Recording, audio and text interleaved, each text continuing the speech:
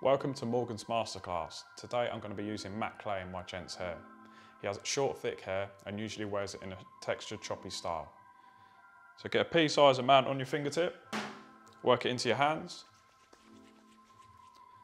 Then you want to really just work it, get it works right into the hair. So achieve a textured style, you don't have to be too prim and proper with it.